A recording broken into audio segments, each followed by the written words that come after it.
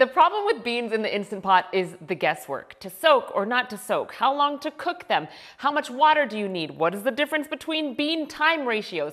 I feel ya, and we're gonna cover all of that in this video. So when I first got an Instant Pot, I was so excited, especially for cooking beans, but the reality did not live up to the hype for me because anytime I followed a recipe or I made them in the Instant Pot, they were just dry, hard, tasteless, and bland, and that was not what I was going for.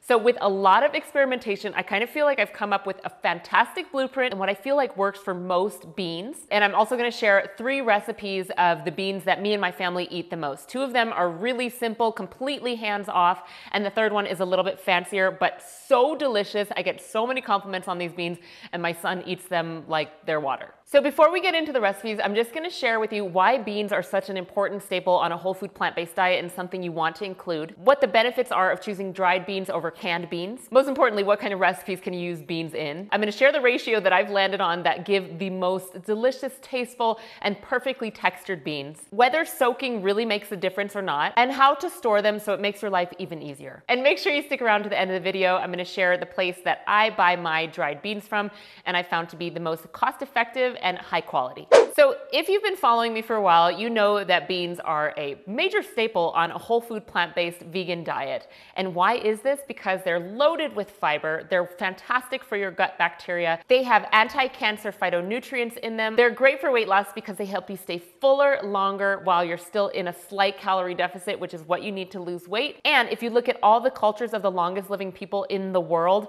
every single culture includes beans in its diet. Canned beans from the grocery store are super convenient, and of course I still use those on occasion, but dried beans have some major benefits to them. Dried beans are also cheaper than canned beans. You get way more bang for your buck when you buy dried. 1 pound of dried beans will usually cost under $2 and it yields 12 half-cup servings. Conversely, a 15-ounce can of beans will cost you the same or more these days and yield only 3.5 servings. So it's a huge saving. So if the world is going down and you've got nothing else and you can't leave your house, beans are always something that you can eat and store. And my last reason for buying dried over canned is because there's a lot more variety available. If you're not a bean person and you're like, okay, I get it, I need to have these in my diet, but what do I eat them with? What do I put them with? Some really simple examples would be to put them in salad. This will bulk up your salad so you stay fuller longer. And if a salad doesn't ever feel like a full meal to you, beans will provide a little bit of comfort and satiation and just help you stay fuller longer. You can make bean dips like a black bean dip or a hummus dip. The hummus in my Eating Whole cookbook is my family's favorite. It is so delicious, so rich, it's oil-free, and it is leveled up. I'm telling you, it's leveled up when you make the chickpeas the way I'm going to show you a little later in this video. Beans are great in burritos, which is something that we have around here all the time. You can use them as taco meat. You can also do things like chili. Really, you can use beans in almost every single recipe that you would have on a daily basis just to add a new texture and flavor, and you won't get bored with them. One of the most important things with the Instant Pot and the place where I was screwing up all the time is that ratio of water to bean. So the ratio that I've found to work with most beans is 1 cup of dried beans and 4 cups of water and 1 teaspoon of salt. Now, with that being said, that will make a basic bean in the Instant Pot that will work for pretty much every kind of bean that you could think of, and you can kind of go from there. The recipes I'm going to share with you in this video take it up the next notch, but don't take up the hard work in any way, and they make them even more delicious. In a perfect world, I know that we would all remember the night before to soak our beans for the next coming dinner, but I understand that doesn't always happen. So when I can, I like to soak my beans if I remember. And when I don't have the time or I've decided to make beans spur of the moment, I've also found that they work totally fine not soaking them in the Instant Pot. So let's talk about the benefits of soaking your beans. One tip that I share with my nutrition clients, and I always get great feedback and appreciation from, is that soaking your beans will make it easier if beans are something that is hard for you to digest and they make you feel super gassy and farty. Soaking these beans, if that is you, is going to be so very helpful. When you soak them at 8 to 12 hours or even overnight, the cook time when you finally do put them in the Instant Pot is going to be shorter, and that is always very nice because you get your dinner faster. Another plus of soaking beans is that they'll give you a much more even texture. Sometimes if you cook the beans in the Instant Pot, although they taste fine without soaking, you'll get a little bit uneven texture. So when you have the chance, I would definitely soak. Now let's talk about storing the beans. Once you've cooked your beans, you can store store them in a glass container with a lid, and I find that they last in my fridge for about 5 to 7 days. My best tip for freezing beans would be to store them in glass containers with a lid that hold about 1 to 2 cups of beans.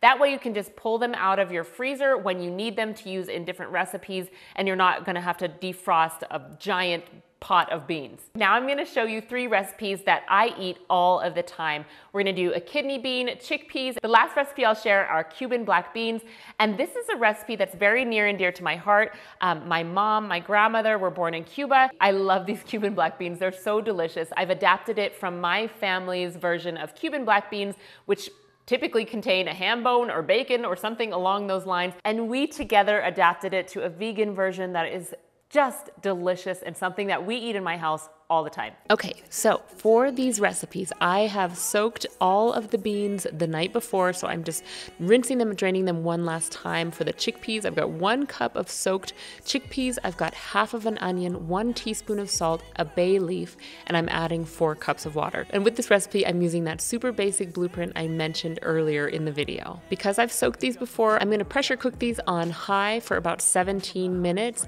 Hang tight for a little chart to reference. So once they've cooked for the 17 minutes, let it natural release for 15 minutes. I sent a message and maybe you didn't get it yet. When you have a second, you should check it so you won't regret it. Discard the onion chunks, believe me, it makes it much easier. And then I'm reserving probably about half a cup or so of the bean broth.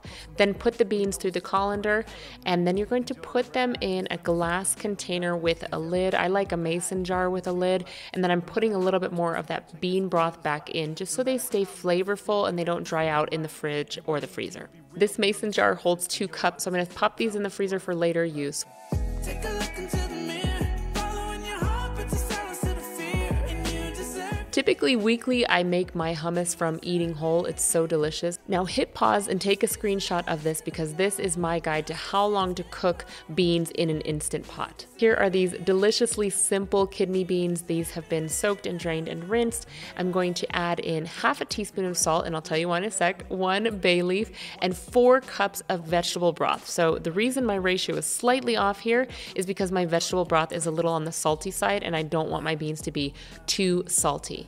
I'm cooking these for 15 minutes, and here is a little guide for you to just check out when it comes to kidney beans. Pressure cook on high for 15 minutes and then natural release for 15 minutes. Same story as the chickpeas. You're going to take the beans out, reserve a little bean water, strain the rest that you don't need. Typically what I make with kidney beans is African peanut stew. I'll link this recipe down below. It is one of my absolute favorites, and I know you guys like it too, so try it out if you haven't. Last but not least are these Cuban black beans, and I'm making a big batch. I've got 2 cups of soaked black beans. I'm using a tablespoon of white vinegar, 2 teaspoons of salt, a 1/4 teaspoon of cumin, a 1/4 teaspoon of freshly ground black pepper, 1 tablespoon of either raw sugar or monk fruit sweetener or coconut sugar, half of an onion diced, 2 garlic cloves diced, half of a bell pepper. I did red here, but more authentic would be a green, and 1 bay leaf. Then I'm adding in 4 cups of water. I'm stirring this around just to make sure everything is evenly coated, and I'm going to go ahead and cook this on high for about 20 minutes. Now with these times, if you're going to cook something like a chili, for example, you want to use the shorter cook time because then you're going to be adding it to a recipe and cooking it further down the line.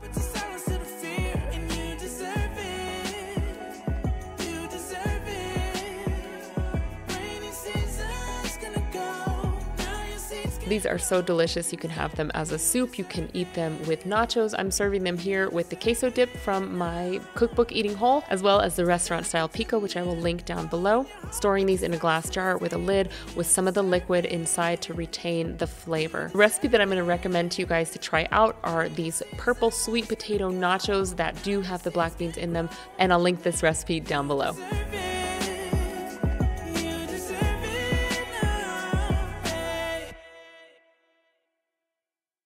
as promised, I'm gonna share with you now where I get my dried beans. You can check out the link down in the description where I've got it linked to my Amazon storefront. I buy these in bulk, which may be a little bit more expensive up front. However, it's such a cost savings, even compared to what you could get in like a bulk store, like at a Whole Foods or something like that.